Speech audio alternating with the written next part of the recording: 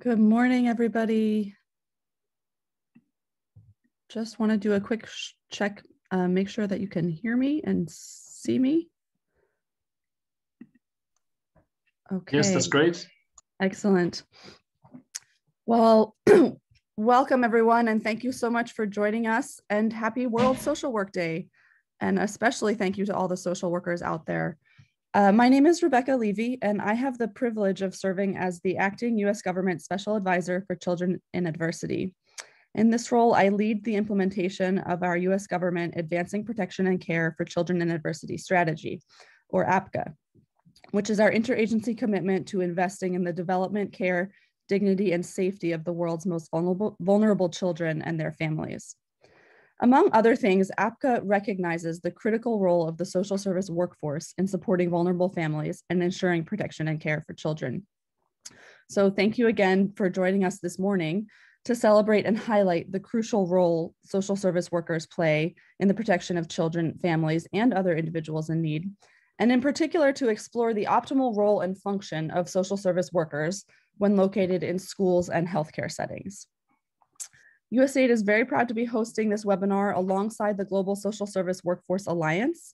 For those of you who don't know, the Alliance is a network-based organization that works to ensure the social service workforce are well-planned, developed, and supported in communities across the globe. And they do this by serving as a convener for collective learning for a network of over 3,000 members across 148 countries, by advancing knowledge and building the capacity of humanitarian and development actors through the development of evidence-based resources and tools, and by advocating for workforce policy reforms. I'm so excited to be moderating this important webinar today because at APCA, we know that in order to achieve a world in which all children thrive within protective, loving families, free from deprivation, violence, and danger, we must have effective, well-resourced social service and child protection systems. And at the heart of those systems is a strong social service workforce. A professional trained social service workforce plays a critical role in supporting children and families and communities by supporting them to overcome poverty and social marginalization, by addressing and managing risks, by preventing and responding to violence, abuse, neglect, and family separation, and by assuring children and families receive essential social services. And the social service workforce doesn't just help people at the individual level. They're also key to promoting social justice, reducing discrimination, challenging and changing harmful behaviors and social norms. While social service workers are more traditionally known for their role in social welfare settings, they also play a crucial role in the protection and care of children and families when located in other community settings, such as schools, healthcare facilities, and courts, as well as within other contexts, such as emergency response and prevention. So for this webinar, we'll be focusing on the diverse role of the social service workforce in two specific settings, schools and healthcare settings. Children spend a significant amount of time each day in school, making it a place where child protection concerns can present themselves. And this gives school-based staff a vital frontline role in identification and response. Social service workers located in and working with schools, when appropriately trained, resources, and supported, can effectively address child protection concerns facing students, including violence, mental health, psychosocial well-being, and holistic development. Integrating social workers within healthcare facilities provides the opportunity to address social determinants of health and ensure better access and adherence to treatment, thus contributing to better treatment outcomes, to earlier and more sustained recovery, and wider improvements in social and emotional well-being. Throughout the COVID-19 pandemic in particular, we have witnessed the increasingly critical role of the social service workforce when placed in or closely linked to such settings, which are generally more local and accessible than social welfare offices. At USAID, through APCA, we've taken a particular interest in looking at the role of the social service workforce in health facilities and schools, because the health and education sectors have the most wide-reaching scale, and those are the most common environments where a child's needs can be identified and addressed. Because this is so critical to the implementation of APCA, we formed a social service workforce working group to think holistically about how the US government, and USAID in particular, can strengthen this workforce. In fact, one particular deliverable of this group has been to commission the Global Social Service Workforce Alliance to develop a paper on promising practice models for deployment of social service workers at health facilities in different parts of the world. The Alliance has also been working with UNICEF to develop a technical note on the optimal role of the social service workforce in or linked to schools. I'm so thrilled that we get to hear more from experienced panelists about both of these settings and how the social service workforce can contribute and collaborate with health and education sector actors. So thanks again for joining. And with that, I'm going to turn it over to Jamie Gao. Thank you so much, Rebecca. Before I begin, I just wanted to confirm that the slides are showing up as people would like to see them. Jessica, maybe you can confirm in the chat that that is the case. In the meantime, thanks again, Rebecca, for those remarks. My name is Jamie Gao, as Rebecca said, and I work with Rebecca as part of our USAID Children in Adversity team. I will be moderating today's webinar alongside Mari Mendenhall, who is with USAID's Office of HIV/AIDS. And as Rebecca shared, throughout this webinar, we will hear from a diverse group of global and country level speakers in order to both examine the diverse roles of social service workers located in schools and healthcare facilities, to exchange learning on how the social service workforce can most effectively work when located in such community settings, and lastly, to provide recommended strategies and interventions for strengthening the social service workforce in such settings. So we are grateful for having heard from Rebecca Levy, who is the acting U.S. government special advisor on children in adversity from USAID. Thank you again, Rebecca. We are next going to be moving into a presentation from the director of the Global Social Service Workforce Alliance, Hugh Salmon, who will be releasing and discussing the findings and recommendations from a new technical note, which has been developed in consultation with UNICEF on the optimal role of the social service workforce in schools. And then Paul Marsden, who is a health workforce specialist from WHO, will then provide an overview of the role of the social service workforce when located in health settings, as well as the need to integrate health and social service sectors. After Hugh and Paul's presentation, we will open it up to a panel discussion with a range of country-level speakers who will provide practical examples of the optimal role and function of the social service workforce in both schools and healthcare settings. So speaking of the role of social workers in schools, we're very fortunate to be joined by Amara, who is a child protection specialist from UNICEF Mongolia. We also have Tina, a social service officer from UNICEF Georgia. And Young is a school social worker who leads a small private organization called Educational Society in Korea, as well as the former president for the Korean Association of School Social Workers. From there, we will move into the role of social workers in healthcare facilities. And for that, we have another great panel. We're joined by Enda Shah, who is an Orphans and Vulnerable Children Technical Director of the Mekdem Ethiopia National Association. We also have Coyote, who is the Deputy Director of Medical Social Services Department at the University College Hospital in Nigeria, as well as the President for the Association of Medical School Workers in Nigeria. And lastly, we will hear from Richard, who is a Deputy Chief of Party for the USAID-funded Pathways Orphans and Vulnerable Children Project with Catholic Relief Services in Zimbabwe. So we're really fortunate to be able to hear from these global voices today. A few very quick webinar housekeeping items before we jump in. If you have a question for any of our speakers or panelists, please feel free to submit those at any time via the Q&A feature. If your question is for a specific speaker or panelist, please do note that. Our speakers and panelists will work to respond to your questions via the Q&A feature, and we'll also be responding to questions from the audience later in the webinar. If you're having any technical difficulties during the webinar, please do submit a message via the chat feature to the hosts. And lastly, the webinar is being recorded and will later be available via the Alliance's website.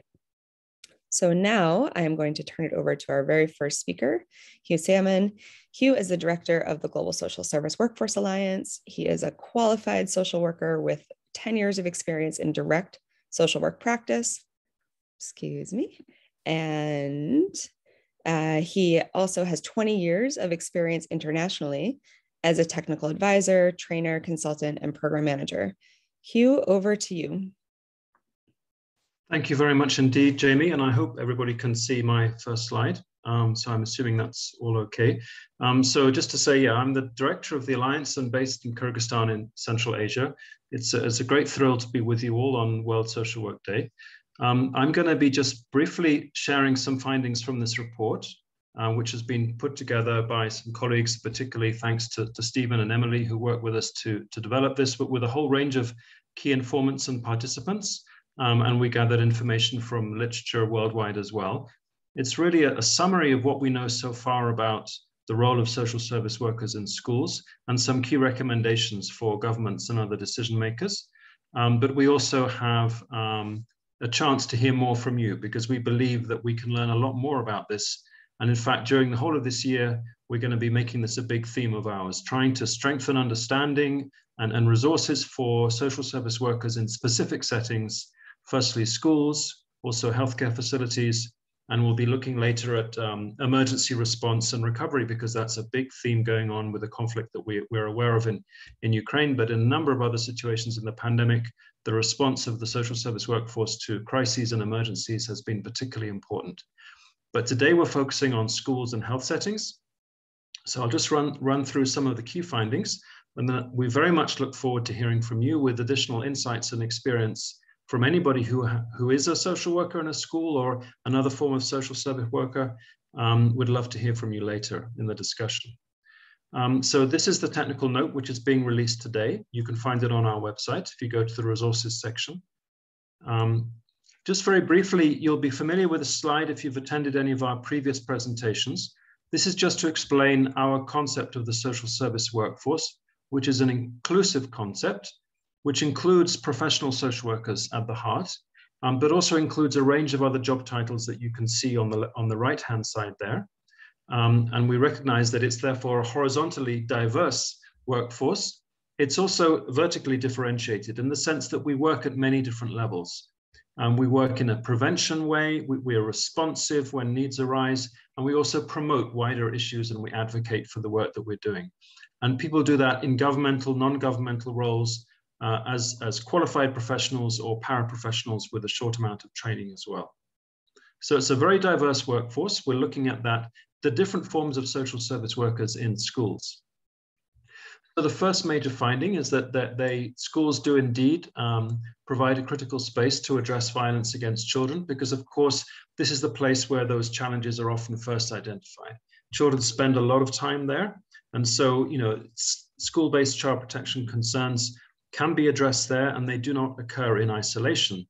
So we can use a whole school approach to recognize the role of protection in the school and within their wider environment.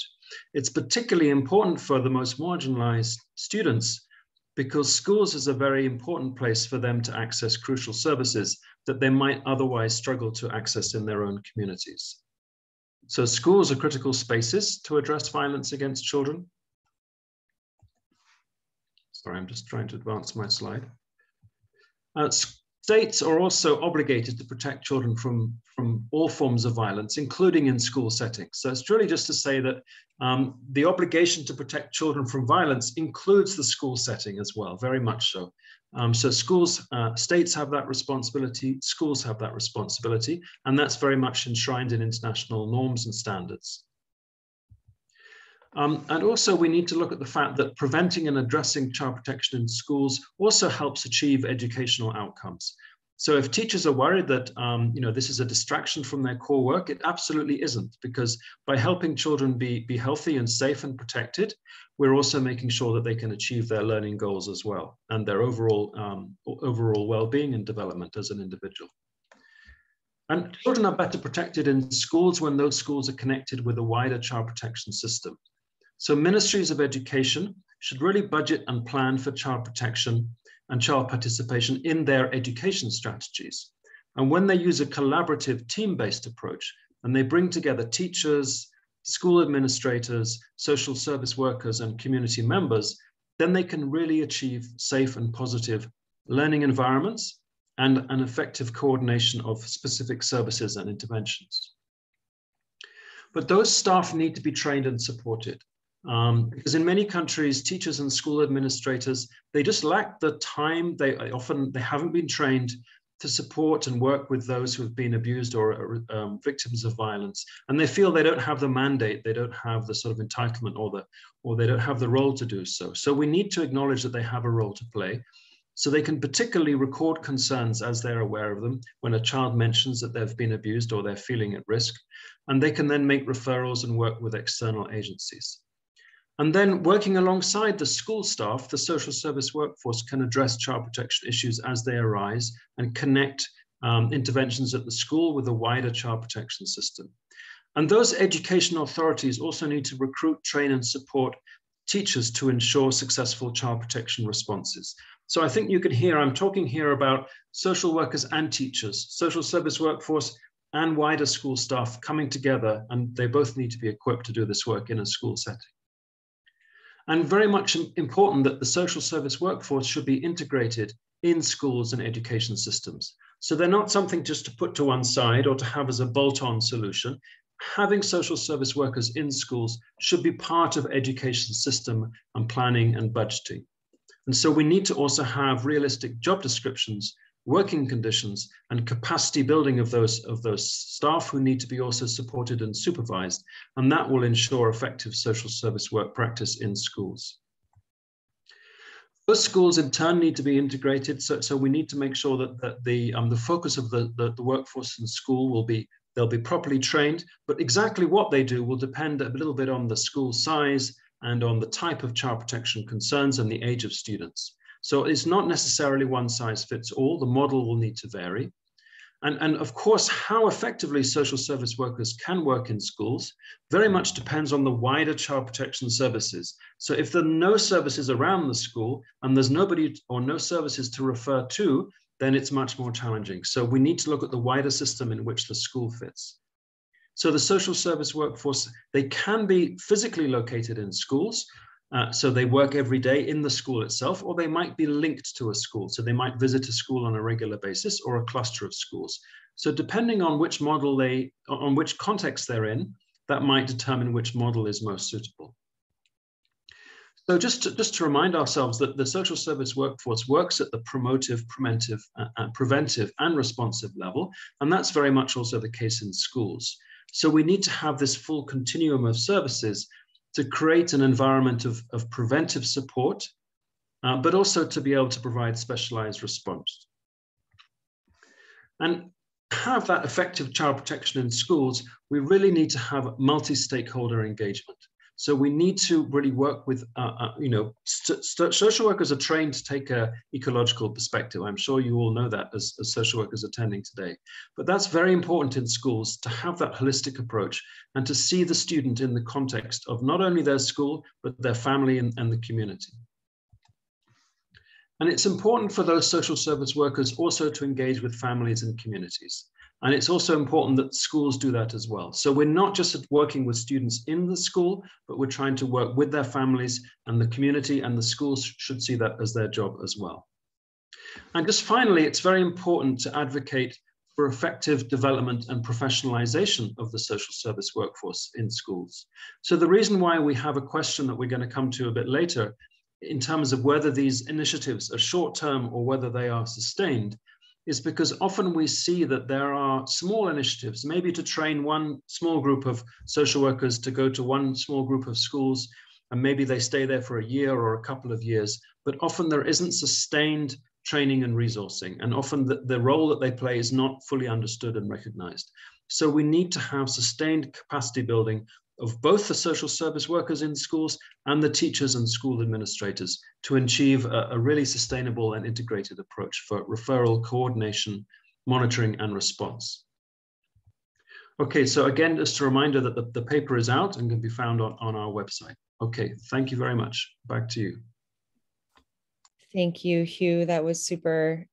There were many points that resonated, but I think in particular, the point about schools being such a critical place in which to address violence against children, how essential budgeting is for this work, and the many points you made about a holistic approach, both in terms of children's needs, but as well as a team-based approach to ensure that needs are in fact addressed, and the integration of services both inside and outside of school walls. Those were points that really resonated. So thank you for that great presentation, and very excited to have the note out. I will now be introducing Paul Marsden. He is a health workforce specialist with the World Health Organization based in Geneva. Over the past 25 years, He has directly supported and advised various governments and development partners on a wide range of programs and initiatives, including long-term technical advisory postings across many countries, including South Africa, Namibia, Malawi, Uganda, Nigeria, Lesotho, and here in the US. So with that, I will turn it over to you, Paul. Thank you. Thanks, everyone. Let me just upload the presentation.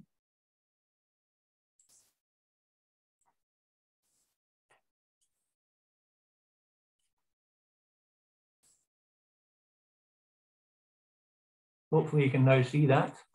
Yep, thank you. Great. Okay. Okay, well, thanks everybody. Good day and good evening. It's a huge pleasure to be part of this discussion today. I did have the privilege of being in a similar event last year with the USAID's Workforce 2030 partnership. And I'd like to put out a presentation today, which looks at considering some of the key global workforce perspectives for delivering social services within the healthcare facilities and settings. I'd like to highlight some of the current context and agenda and include one or two initiatives in this area which the World Health Organization are taking forward. And then I'd like to briefly revisit the integration of health and care services and take a look at how this is evolving in health facilities and care settings, and provide one or two examples of country-led initiatives which we're aware of. I'll then highlight some of the main benefits of integrated social care within facilities, and then set out some of the workforce implications for consideration, and end with a call to action in terms of what we can do. Hey, Paul. Paul, could you click on slideshow and then present? Sorry, I'm sure you can. Sorry. I think it may have. Okay, you have it now? Great. You have the slideshow now? Yeah? Yep, perfect. Thank you. Excellent. Sorry, my apologies. Computer screen froze. Anyway, so some background. Looking at estimates of the broader health and care economy would suggest we have somewhere around 234 million people working in the health and social care economy. And this is a real mix of formal, informal, and voluntary employment we see here.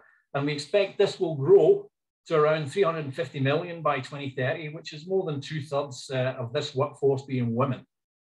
What the WHO defines this workforce in terms of those that cover all of the health, well-being, and health-related social care functions.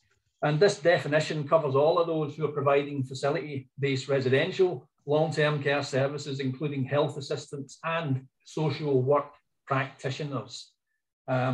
Significant disruptions to essential services have been a persistent feature over the course of the pandemic, and with several countries highlighting some shortfalls in availability as the principal cause of these. The protection of existing funding and investment in the workforce is therefore a critical priority.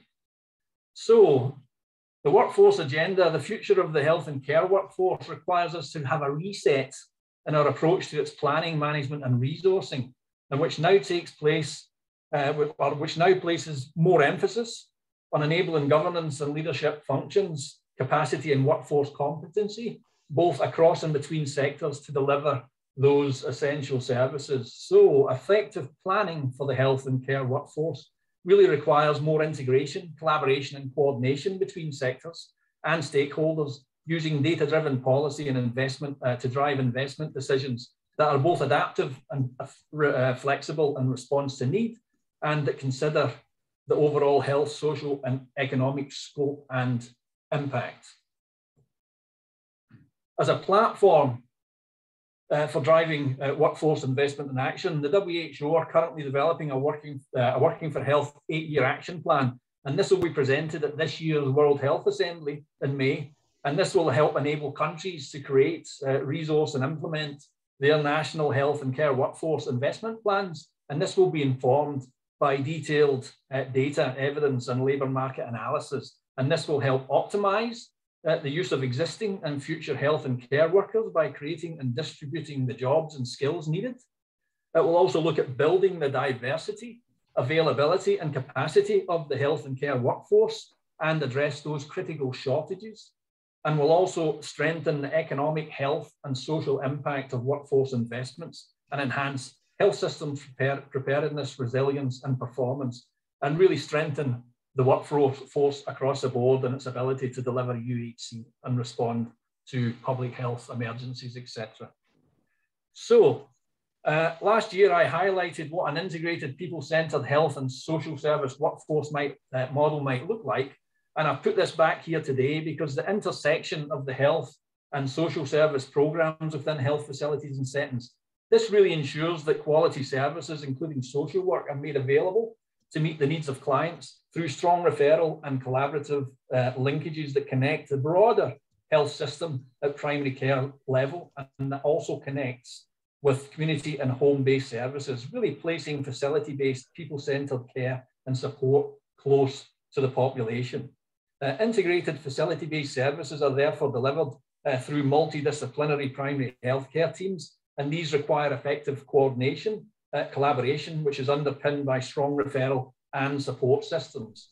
And within these multidisciplinary teams, there is a need to clearly define and optimize social work-related job roles, core competencies, and support in line with the availability and delivery of essential prevention, promotion, and care service functions, which are defined and prioritized based on the prevailing need and context.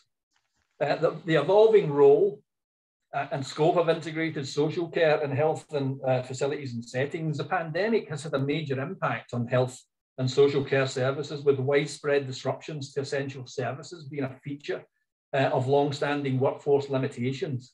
Meanwhile, demographic change is driving a shift from mainly clinical care towards the delivery of health promotion and prevention and management and care in facilities and health settings, including treatment, care and management of multi-morbidities and non-communicable diseases through multidisciplinary health and care teams, which place social work intervention at the forefront of what we do. This evolving role and scope of social care within facilities and settings now encompasses core packages of essential health and social services, such as outpatient care, risk assessment, the development of post-care plans, and a range of other non-clinical interventions and continuity of care, including the provision of mental health and well-being services, counselling and support, as well as ageing care and strengthened referral and linkages across child protection, adult social care, and long-term care. So, some country examples of integrated health and social care systems. We're also seeing more increased alignment and integration of health and social care services, with examples from Scotland, which is my home country.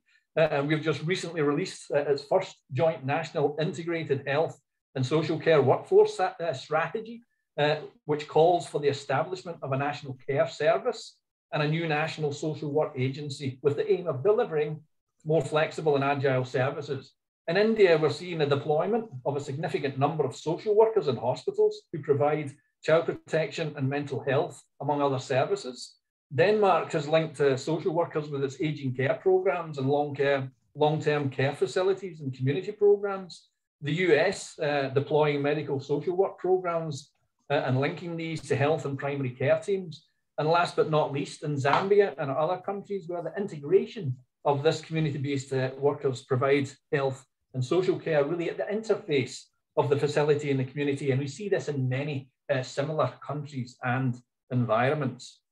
So, what are the benefits of integrated care? There are multiple benefits from integrated health facility-based care and social work services, and these really include establishing appropriate models of care that can ensure accessible services, including outpatient care, support, case management, risk assessment, and referral directly at the point of delivery, and delivering effective bundles of those health and social care programs and services and functions through a combined biomedical, behavioral, and ecological approach, ensuring that there's sustainable, competent, and trained core of social workers and paraprofessionals embedded within these multidisciplinary primary care teams and facilities. So to support these approaches, the World Health Organization are continually developing and sharing evidence-based guidance and collaboration with key partners, and really looking at how to provide integrated care, especially in emergency and low-resourced settings. We provide technical assistance and support to countries to develop evidence-based policy that really responds to national priorities and context, and also the promotion of tools and approaches to improve health and social care worker knowledge and core competencies. All of these actions really support country-specific efforts to deliver UHC and develop integrated health and social care delivery systems. So, workforce implications. The implications of this integration for the workforce are wide-ranging. There's a need for additional clinical and social work providers deployed with the relevant skills and qualifications and in the right locations to provide the full package of services. A precondition in low and middle income countries is to really look at increasing the general supply, the deployment and the utilization of health and social work providers.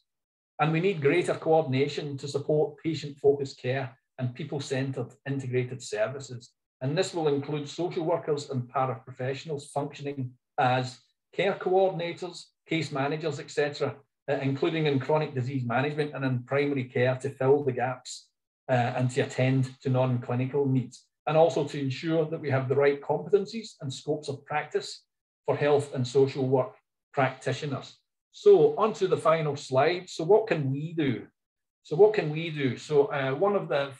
couple of the suggestions here are really look at how we can engage all stakeholders and partners and really looking at joint policy and social dialogue on issues of integrated health and social work, integrated health and social work related services, standards and delivery within facilities and settings, really looking at recognizing, supporting and accommodating expanded roles and scopes of practice and core competencies for social work practitioners in health settings in response to changing population needs, enhancing and protecting the rights and access to person-centered health and social care services for all, and also ensuring that those who are involved in the provision of integrated health and social care services, they're adequately protected and supported under unsecure pay, working conditions, and within a supportive governance, legal and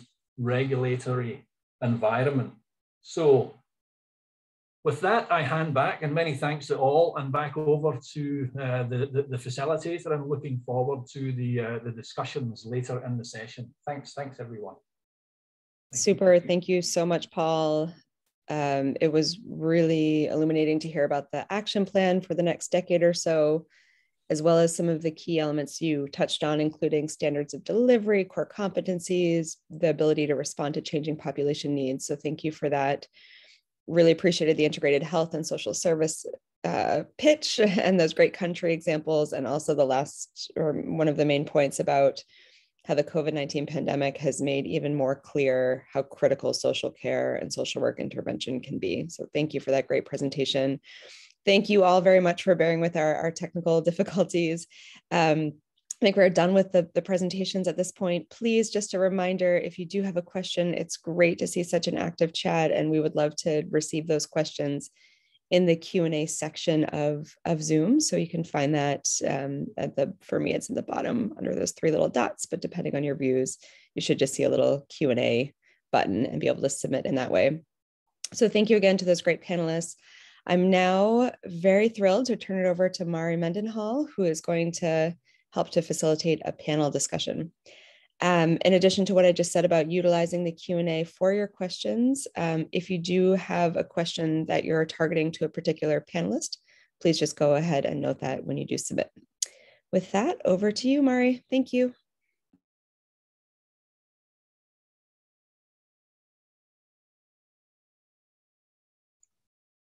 You need to unmute, Maury.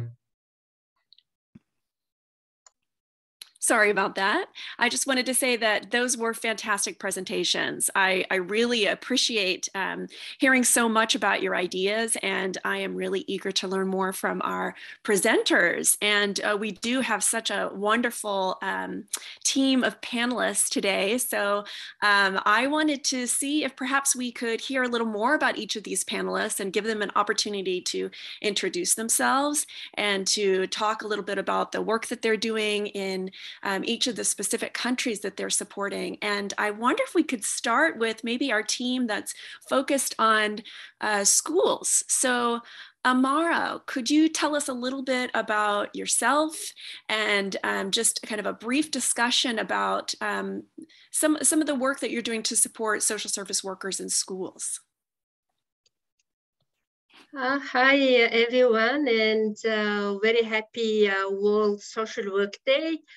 I am a social worker by my background, so it's great to see that this day is celebrated everywhere. And I've seen hundreds of posts today on social media in the country, so it's been celebrated with pride, I would say, in the country.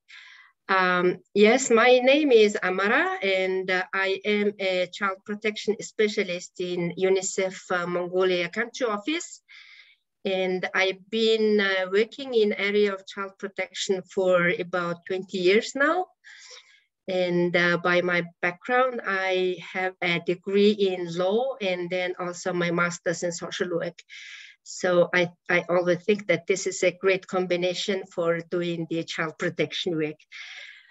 So this is very brief about me. And of course, as a child protection, we do lots of child protection system strengthening in the country that includes social service workforce strengthening as the main strategy.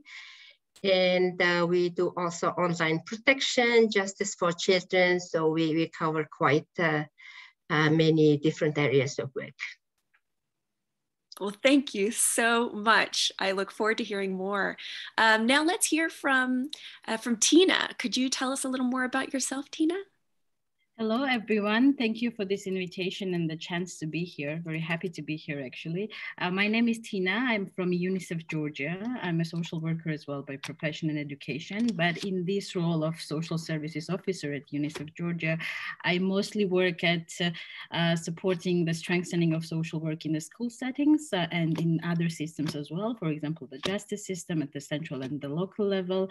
I have 2 master's degrees in social work. I'm engaged in academia as well, and I have frontline experience as well as a social worker. So professionally and personally, I'm very committed to developing this profession and very happy to be here again. Thank you very much. Oh, this is so exciting. Wonderful. Well, Kyung, let's hear from you. Could you tell us a little more about yourself as well? Okay. First, thank you for the presentation. My career as a school social worker started with a pilot project in Korea during the initial stage in 1999. After that, I freelanced for various entities such as school social workers at the Department of Education in local government, and teachers.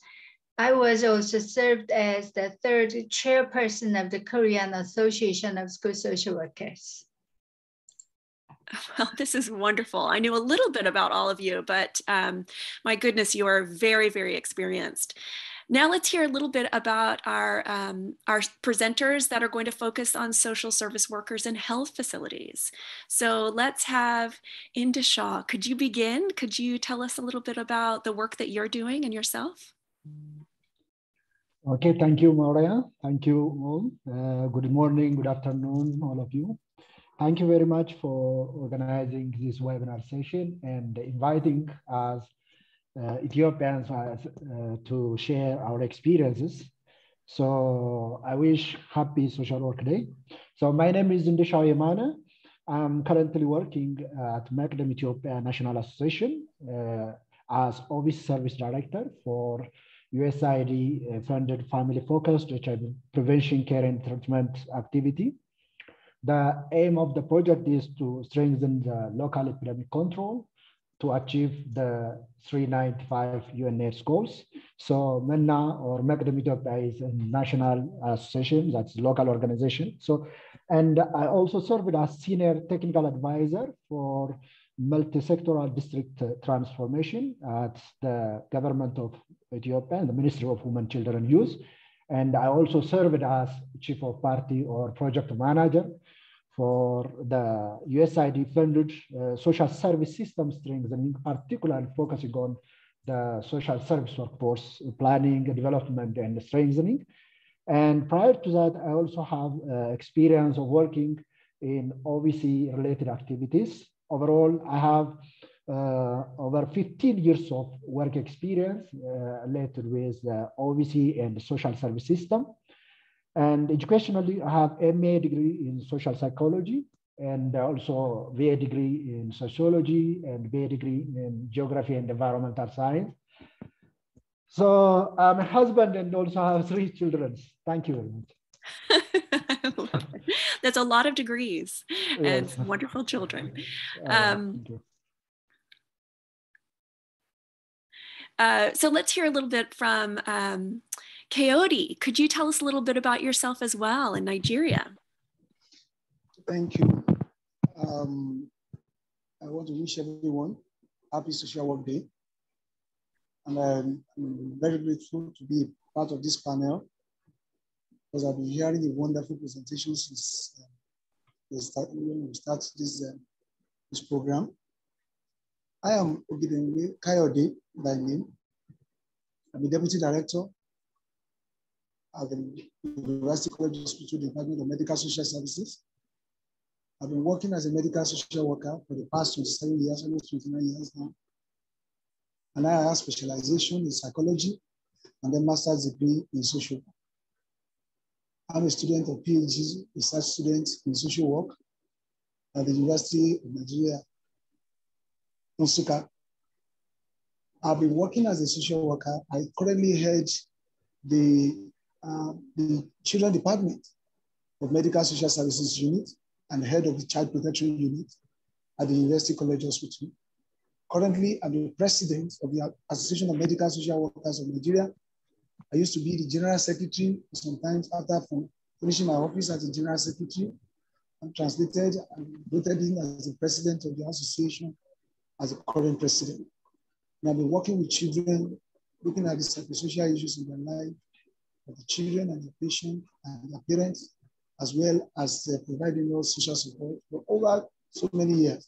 And I have so many teams of people that are also working within that department that are making impact in the life of children and their parents who are facing challenges of health and the combination of poverty and so many other issues that affect their health. Thank you. Thank you. So let's see. So now our last panelist is Richard from Zimbabwe. Richard, could you tell us a little more about yourself and some of the work that you're doing in Zimbabwe? Thank you. Thank you so much. Happy World Social Workers Day, everyone. So my name is Richard Savo. I am a social worker by training, and I've been practicing social worker for over a decade now. And I've been working in various social work settings, both primary and secondary social work settings. Currently, I'm the Deputy Chief of Party for the Pathways Project, which is an OVC project, or Orphans and Vulnerable Children project, funded by PEPFAR through USAID in Zimbabwe. And this is a 5-year project whose goal is to contribute to HIV epidemic control. And maybe what I can say briefly about that one is central to the project social service workers who drive the robust case management approach that we use to attain epidemic control. And the project is deploying multiple wraparound approaches, which are rooted within the 4 broader perspectives or OVC domains, making sure that our OVC are healthy, they are safe, they are coming from economically stable households, and they are schooled so that we can achieve the required graduation benchmarks. So we have got a very close relationship and interaction with both schools and health facilities. I think for now, that's what I can say, and I'm happy about the presentation that we have had and how they are also reflecting the work that we are currently doing in terms of our contribution to improve the health outcomes for the communities that we serve. Thank you. Wow. Well, thank you. This is a fantastic team. I'm a social worker as well, and I feel like it's our birthday. It's kind of like a party. So I am very, very, very excited to hear more about you all today. I know we all are.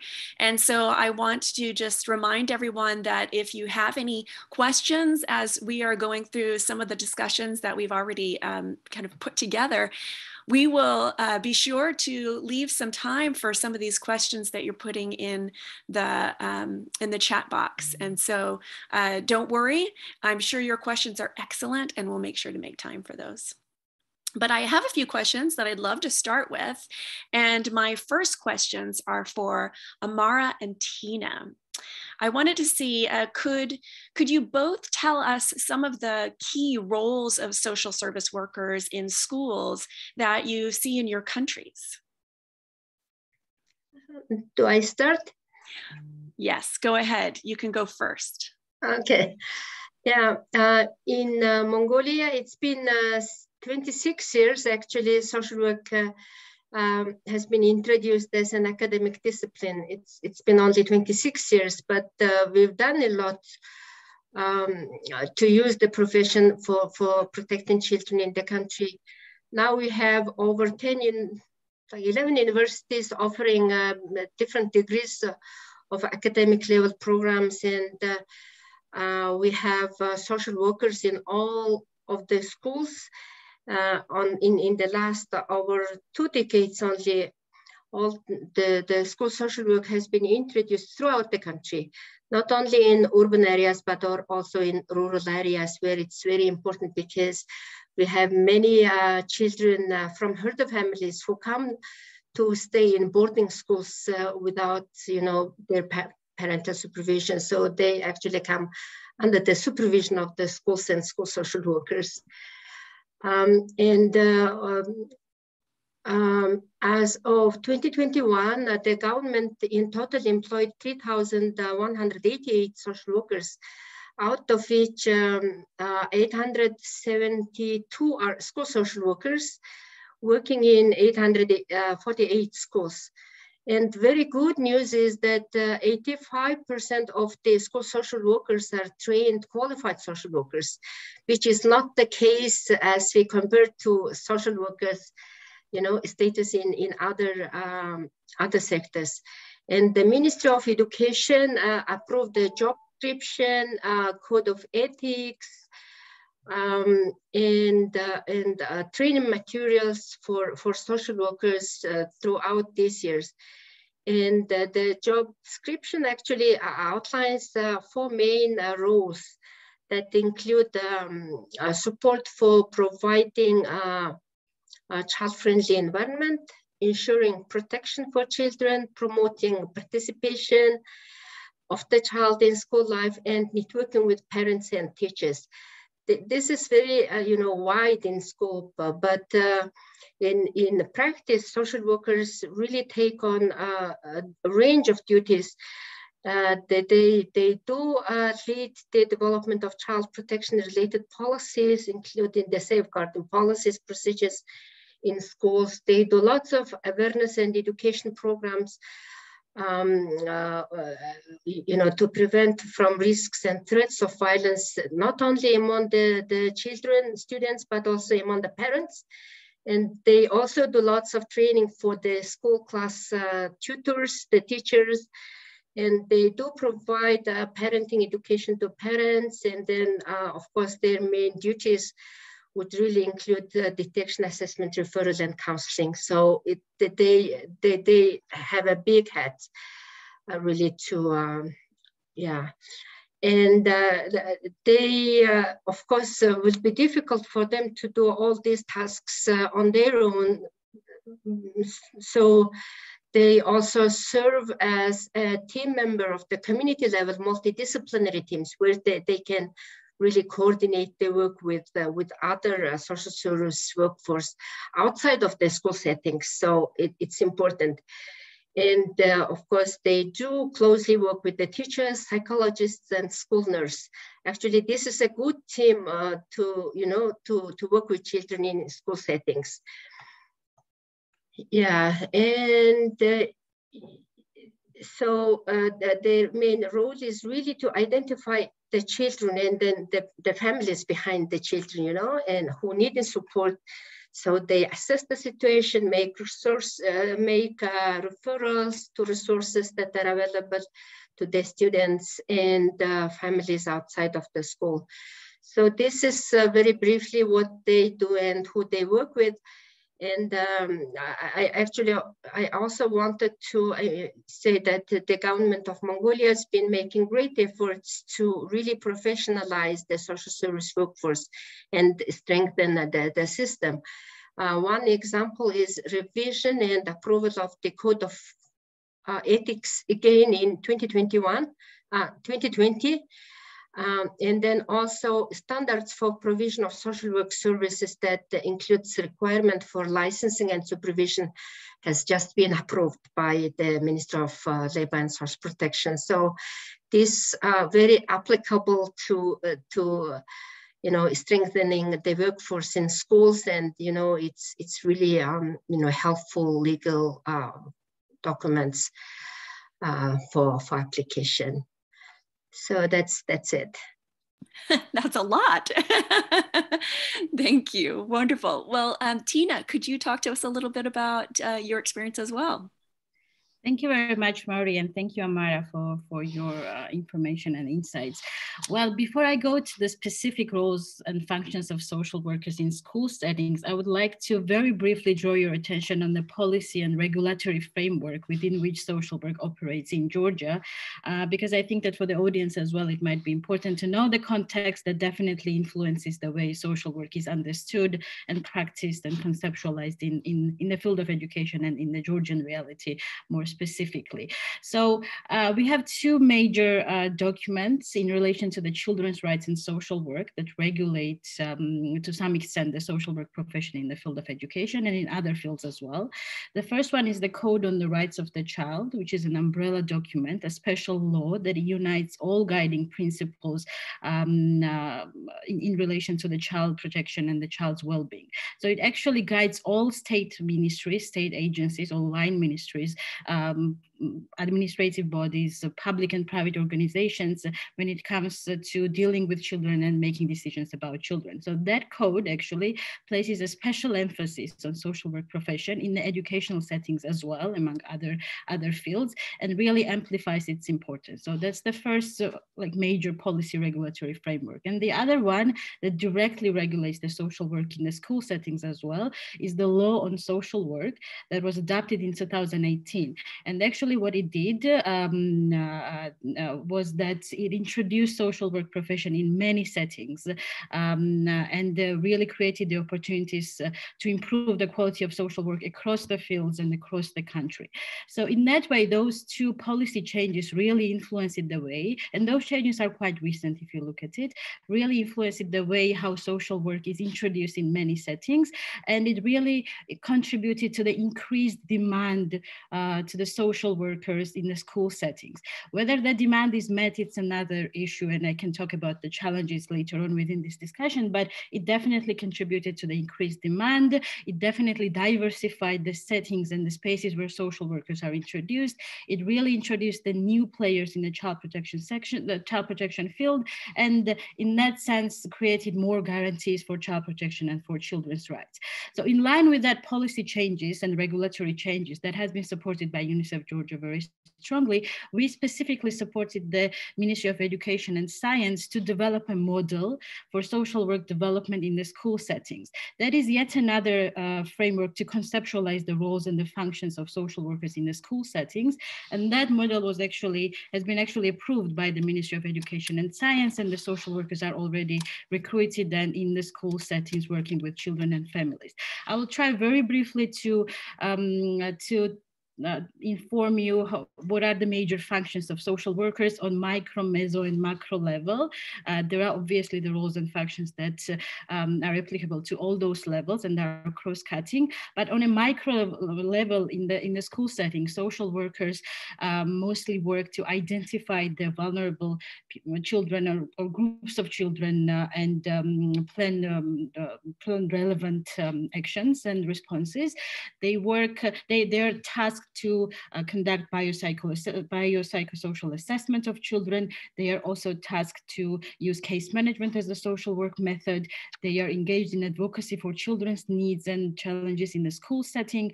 They provide psychosocial counseling and services for children, parents, families, and the teachers as well. And they are engaged in multi-sectoral cooperation as well. On a meso level, though, social workers are tasked to contribute to the overall improvement of the school climate through strengthening the relationships between a child and the school, between a family and the school, and between a community and the school. And on a macro level, social workers in schools are tasked to identify best practices and also dysfunctional practices that can inform the policy dialogue in the field of education. And as I said, there are cross-cutting roles and functions that vary through all those levels. They are obliged to work in compliance with the social work ethics code that has been also approved, similar to what Amara just said. They are also obliged to maintain the documentation, ensure the professional growth and development, and professional supervision as well. So this is very briefly about this roles and the functions. I'm very aware of the time constraints, so if you have further questions, I'll be happy to answer during a Q&A session. So over to you, Mary. I'm sure there will be more questions, but that is excellent. I really, really appreciate all of the very unique and different work that you all are doing. I'm going to ask Indisha and Richard to answer a similar question. Could you both tell us some of the key roles for social service workers who are working in health facilities in your countries? Okay, can I start, Indisha? Please, go ahead, Indisha. Well, thank you very much again. I will just give my experiences or share my experiences related with the role of social service workers in the health setting. Actually, in Ethiopia, and particularly for PEPFAR-funded programs, social service workers support health facilities with HIV testing activities by identifying new HIV cases and ensuring that those who are HIV positive access the services they need so they can adhere and achieve viral load suppression. They work in close collaboration with HIV service providers in the health facilities like PMCT, ART, VCT, and case managers. Social service workers have good experiences to bridge the gap between the silos of social services and healthcare through intervention like case management, family engagement, assessment, care planning, behavioral health intervention, and also social service provision. So specifically, the activities they do in the health settings are: one, related with the HIV testing, they raise awareness about the available services or HIV testing among program beneficiaries, administer HIV risk assessment tools with all children less than 18 whose HIV status is not known, identify and address barriers beneficiaries have to HIV testing, increase awareness and access to early infant diagnosis or AID among HIV exposed infants, identify children of index cases with unknown HIV status through patient chart reviews in the health facilities, and offer referral to index case testing programs. And likewise, they also have another good support for linkage to ART. So they link HIV positive children to ART services, provide support for disclosure of HIV status, counsel and educate beneficiaries on linkage, retention, and adherence, conduct routine home visit and follow-up on clients facing an interruption to treatment. And similarly, they also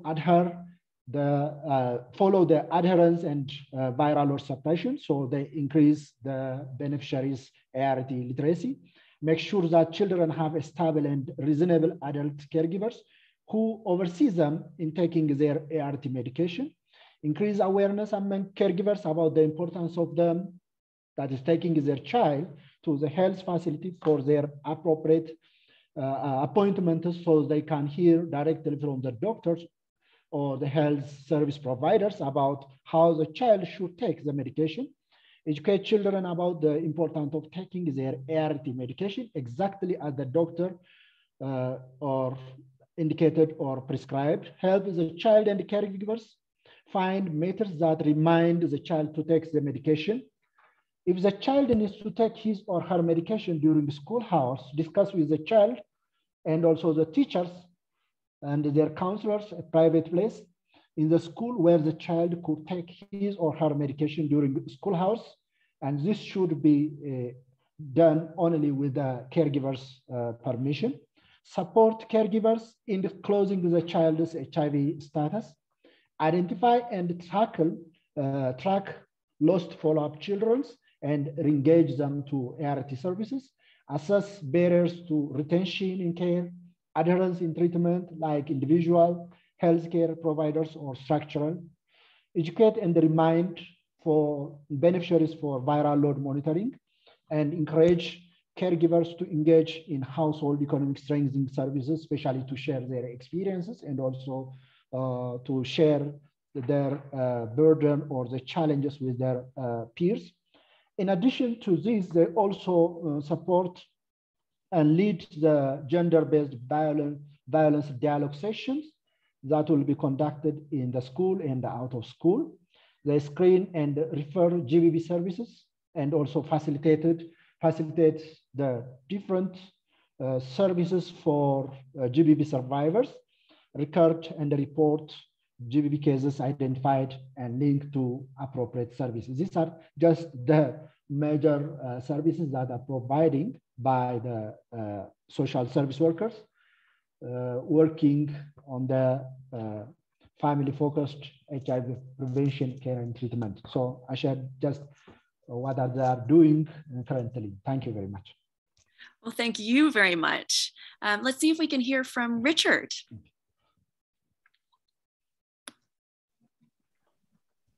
Yes, thank you very much. And I am happy that Edshaw and myself are working on similar USAID funded projects, but implementing in different contexts. So you realize a lot of what is happening in Ethiopia is also happening in Zimbabwe, but maybe zeroing in on Zimbabwe in terms of the key roles that social service workforce perform is really varied, and the roles are promotive, they are preventive, they are responsive, and also they are statutory in nature.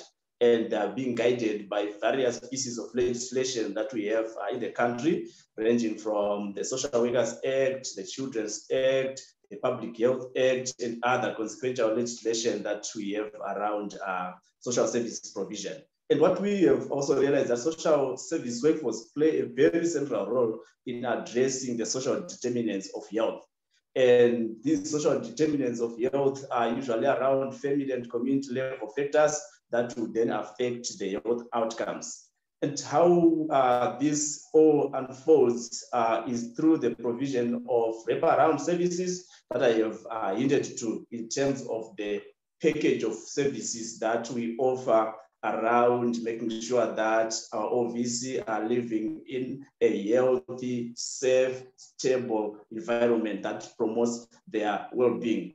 And central to this also is the case management approach and the person-centered approaches that social service workforce employ in terms of providing services. So what we then do in terms of contextualizing the interventions and the roles is to also respond to the global UNAIDS 95 targets and say across each goal or 95 targets, what role are our social services workers playing? For example, when we look at the first 95 targets, which is making sure that at least 95% of all people living with HIV know their status. Our social service workforce has been very, very instrumental from a promotive role perspective, where they have been participating around demand creation, around community empowerment and awareness, and encouraging all our clients to then uptake and get services. So through deliberate referrals to the health facilities, we then ensure that we achieve that goal. Then looking briefly on the second 95, which looks at least 95% of all people living with HIV being enrolled on antiretroviral therapy. We then come in with a suite of interventions or mechanisms and approaches that ensure a retention of clients into care, retention of clients into antiretroviral therapy. And we do this through what Andrew has been talking about, tracking loss to follow up, tracking defaulters, and also helping our clients with appointment tracking and making sure that they get their interventions. Then lastly, around the last 95 of making sure that at least 95% of all people on antiretroviral therapy have a suppressed and sustained viral load. We also then employ the comprehensive case management approach.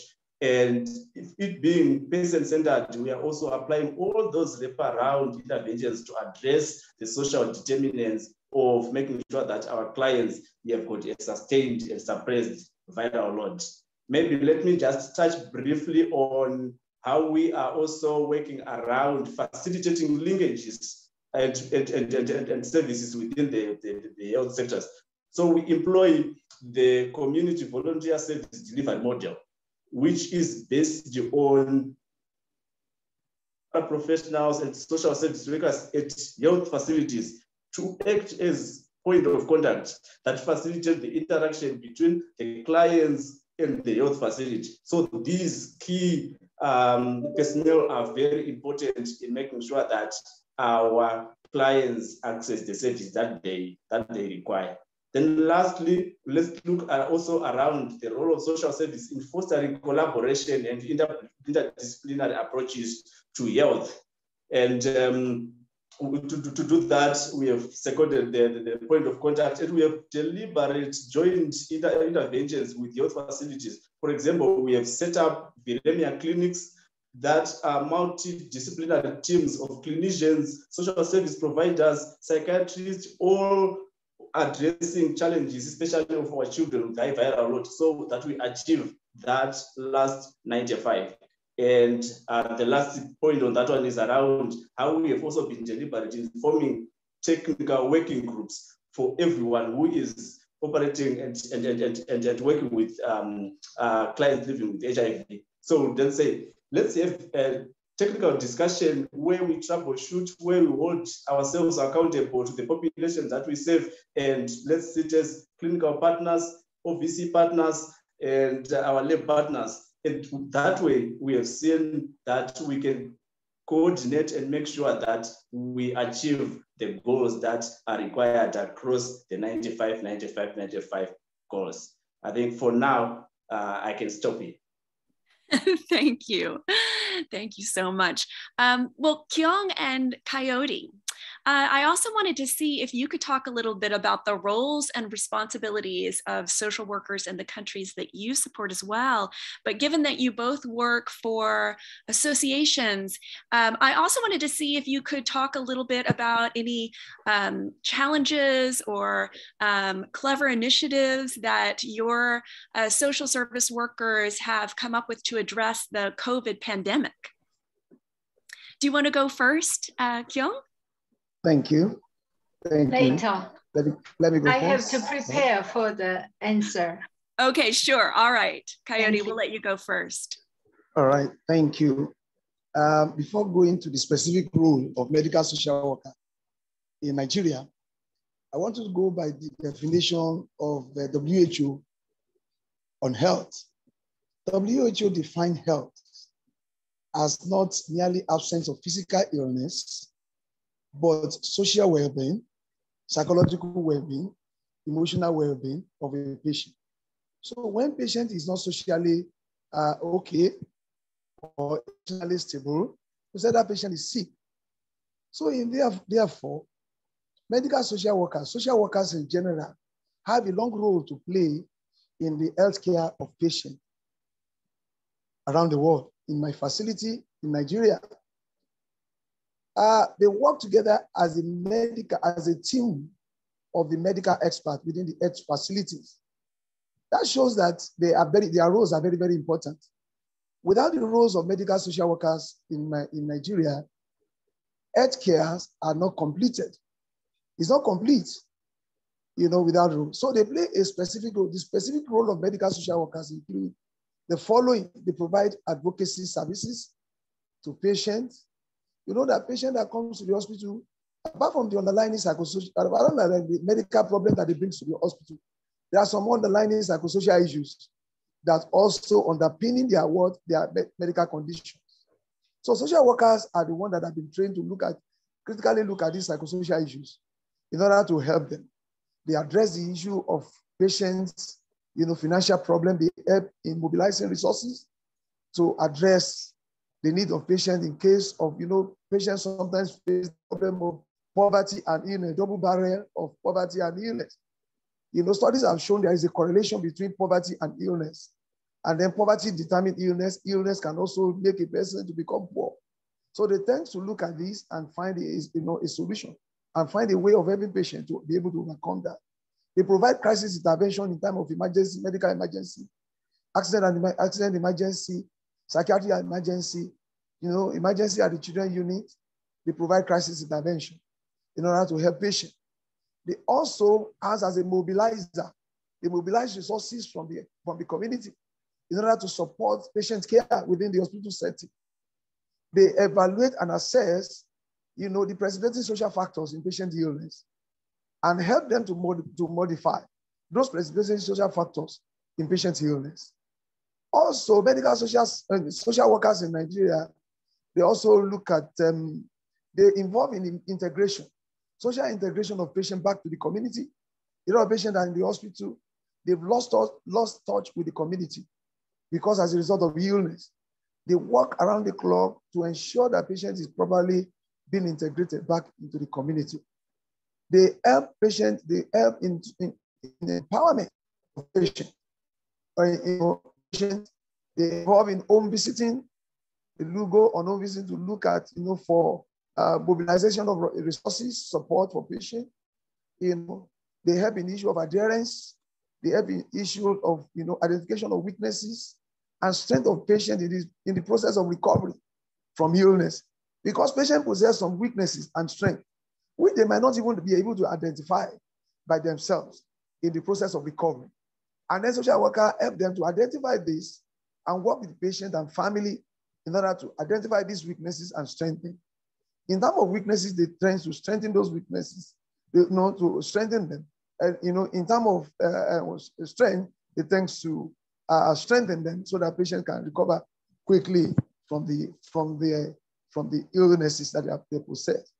They look at they also highlight the psychosocial implication of social implication in patient illness, so that patient and the family can be able to, and then so also to help the other medical team to be able to, to be able to understand the feelings and the social implication of illness, social implication of illness in patient life. All right. They also look at, they help patients to overcome stress, emotional disturbances, psychological disturbances that goes along with their illnesses. And then, sometimes when patients have been abandoned in the hospital, they provided support, financial support, emotional support, care, that patients actually need in order to be able to recover from their illnesses.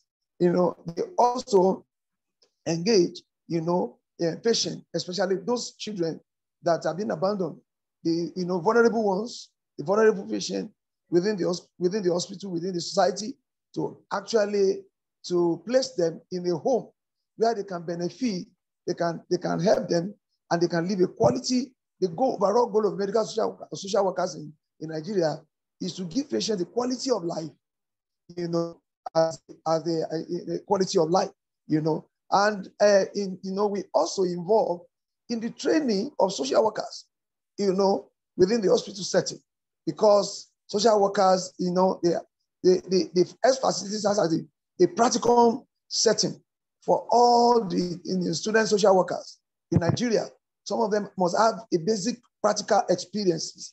So the health sector, health facility, provide that platform for every social workers in Nigeria, especially in the area of health, and even in the generic setting, to come to hospital setting, facility to know, to be able to understand the psychosocial issues in patient illness so that they can be able to offer solution, to know what to do, and then they can become a better social worker in future. Let me be able to stop there and the role and now go into the challenges that we are facing. A lot of social workers are facing a lot of challenges in this part of the world. Number one, the problem of workload. Number one, the broad social changes that bring a lot of issue of poverty, issue of family disruption, family disintegration, that also have a greater impact in the mental health and general health of individuals, both children, adults, and the aged within Nigeria. Social workers have a greater role to play in this aspect, in providing, these broad social changes, breaking down the community system. Africans have been known to have a communal life living. But because of the advent of civilization and so many other things, there's broken down. Because before, an injury to one is an injury to all. Everybody have to rally around a family member to provide support. But now, because of civilization, people tend to look at, government agency in order to provide social support.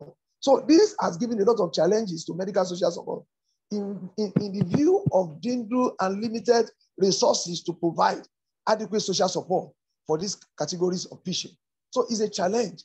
Another challenge that we are facing is the issue of legislation in Nigeria. Social work has not been legislated. Our social work bill, we have been on that for a decade, for over 2 decades now. The social workers have been fighting hard together with government and the legislator, the government, the executive, to ensure that we have a legislation that social work is being regulated in our society. Without regulation, there is limit to what we social workers can do, and to the extent that we can do in order to advocate and then in order to support our patients who are actually suffering, within the Thank you. Thank you so much. Thank you so much. I want to make sure that that we have time for our final panelist to talk just a little bit about this as well. But thank you so much. That's a lot of great information. Could you tell us a little bit about Kyung? Could you tell us a little bit about your experience as well? Yes.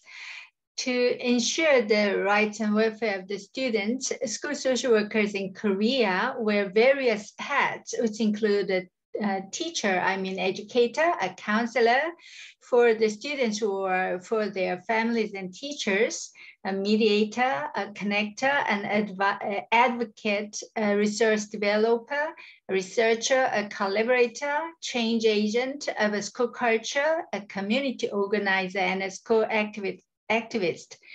Prior to the pandemic, in-school social workers provided direct services and ran many groups on site. During the pandemic, the mode of service had changed. We do more home visits, individual interventions, as opposed to group interventions and case management. We try to check the physical and mental health of the young students, family relationships, and the living condition. And we are experiencing a proliferation of online communications and online activities too. Then networking and cooperation with the various social service workers in the community are also very important. As schools go through the turmoil of repeated closings during the pandemic, social workers cherish the face-to-face meeting opportunities when students do come to school, which becomes a springboard to build working alliances. The most important role of a school social worker, I think, is not in giving something, but keep standing by the young student at all times. Wonderful. Thank you. I know that we are running out of time, but I did want to check to see if there are any additional short questions that may have come up in the chat box. Hugh, are there any things that you would like to bring up just before we wrap up? Yes, I'll just quickly go over some of the questions that have come up. Hopefully you've been reading the Q&A. Some have been answered already directly, particularly by Paul, so thank you so much for that. Just to say, I think what I'm going to do is just answer a couple myself because they've been answered in the panelists' responses already. So I'll really just direct you to some things that have been said already.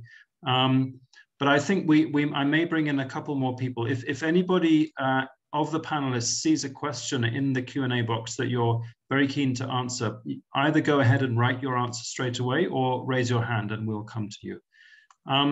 So in terms of the first question, are social service workforce in schools government or project-based? I would say that some of our speakers have referred to them as being government. So very much in Mongolia, we're hearing about that, and some initiatives in Georgia and South Korea too. But there is still a challenge in many countries that even if it is incorporated within the government workforce, it might still be just project funded. So it might be that it's only an initiative for a short period of time. So we very much encourage it not only being legislated and regulated, but also to be sustainably funded, to make sure that if it, there's not just a pilot project with the Ministry of Education, but the Ministry of Education take on board having one social service worker in every school on a long-term basis. There is an interesting question about, is it a duplication? So what about if there's already a counselor? Is it now redundant to have a social worker? We're absolutely not trying to make anybody redundant by this process. It might be that the school counselor already pretty much plays the role of the social service worker that we're talking about. But if the counselor is focused just on maybe in-school interventions, so talking directly with students and providing emotional support, but perhaps the counselor is not trained to work with families and communities and child protection services, then there might be a need to have, as well as the counselor working on emotional and psychological issues, maybe also having a social worker either physically in the school or regularly visiting the school to get involved when it's a family issue, a community issue, or a wider child protection issue. So I'm just giving a chance to see if anybody has a hand up. If not, I'll just quickly point out a few other things that we have already answered. So, I mean, certainly the question about partnerships, we're strongly emphasizing that there needs to be partnerships. So those of you describing challenges, I think we would just agree with those challenges. There's a need for greater partnership across social welfare and education. In terms of the point that Lily raises about the unrecognized conflict between social work profession and health profession, I would just say that, yes, it's a huge problem that often social workers are not recognized by other professionals. And that the only answer to the challenge that you raise there is that we absolutely need to do that. We need to fight for better recognition of the fact that social workers and other social service workers are qualified professionals.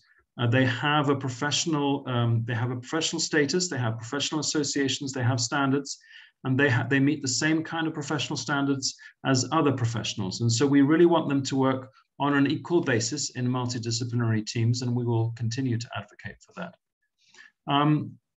So I just briefly on Buen Vivir, which is the concept of good living. Absolutely, I think that we are supporting that. We're talking about the whole emotional and psychosocial development of the child in a health setting and in a school setting. And I think all the answers and examples we've had so far are very much about holistic development, which I think is very much part of the good living concept that one of our questioners refers to. Anybody else would like to come in on any of those questions? Please just open your mic and go ahead, or raise your hand if there's another point that you want to raise about sustainability or integration or any of those other issues. Can I quickly mention briefly one comment please. I had in relation to school counselors and social workers in the same setting. There is this notion and idea of multidisciplinary work, and I think that speaks to what Hugh was just saying, that if they're performing different functions, they can complement each other, and actually multidisciplinary work is at the heart of the school social work as well as in other fields. So that might be also helpful in that case to frame it as a multidisciplinary work, because it's really important. That's what I wanted to add very quickly to that question. Thanks, that's great. Thank you, Tina. Any other panelists have any responses to the points raised in the Q&A? Yeah, sure. Thank you Richard. so much.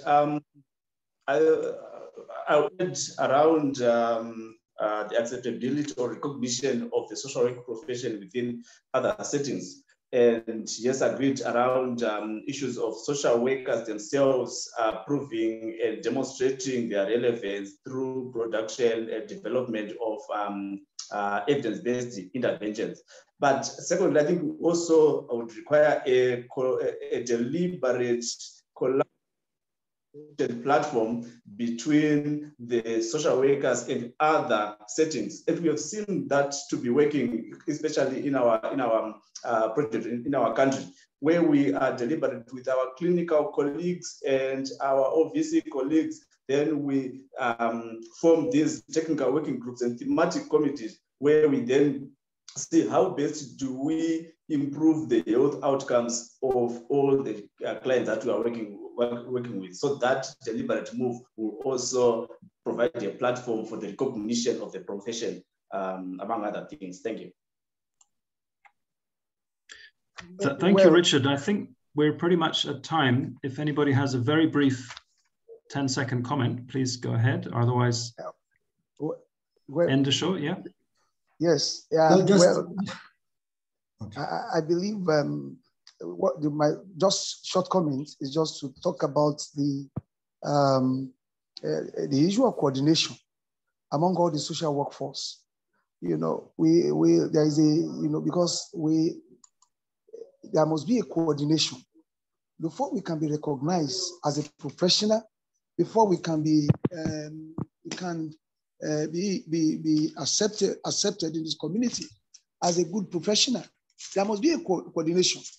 I'm particularly concerned about the issue of coordination among us, so that we can that we should be able to develop an SOP that will help us to for people when we are in our practices, so that when whatever we are practicing, we find ourselves to practice, whether in the school, whether in the health setting, whether in the community-based social worker, we are going to speak like in the one voice, and then government, and then the part of the government also should also be involved in issue of providing resources and enabling environment for social work to strive within our society. I think we should advocate for that, as a global body, so that we can give a better recognition to the practice of social work. Thank you for those concluding remarks. I'm afraid we're out of time. I know that Endishaw's hand has been up, so maybe you'll be able to have a chance to capture your comments through the email discussion, because this discussion will continue. We're not ending with this webinar. So please, if you have examples to share, please write to our contact@socialserviceworkforce.org email address to share examples of effective deployment of social service workers in either of these settings.